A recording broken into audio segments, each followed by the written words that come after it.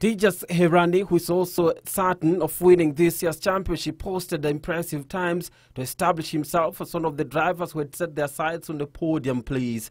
And he did start off with an emphatic practice session win, then followed it up with the first heat triumph with a time of 2 minutes 28.84 seconds. Herani driving a brand new Rage buggy, then won the second heat in 2 minutes 25.54 seconds. Shazara Anwar recorded 2 minutes 30.74 seconds and 2 minutes 30.34 seconds in heat 1 and 2 to finish second in the two-wheel drive non-turbo class. Jazz Nandra was placed third. This has been very good. It's different to Jamari, way different to Jamari. Less grip, but very good. Ryan Bailey was the fastest in Bambino class. Oh, it was quite good.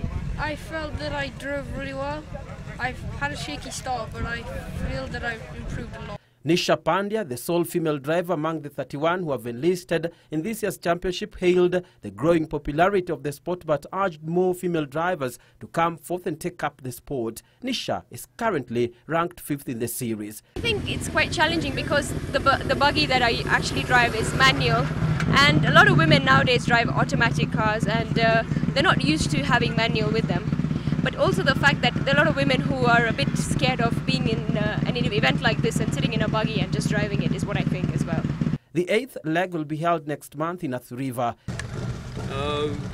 We found that Miga was very generous enough to give us his land again, and thanks to Ganatra who graded the track, and we got a good 1.1 kilometer track, and each competitor is doing 2 loops to get 2.2 kilometers.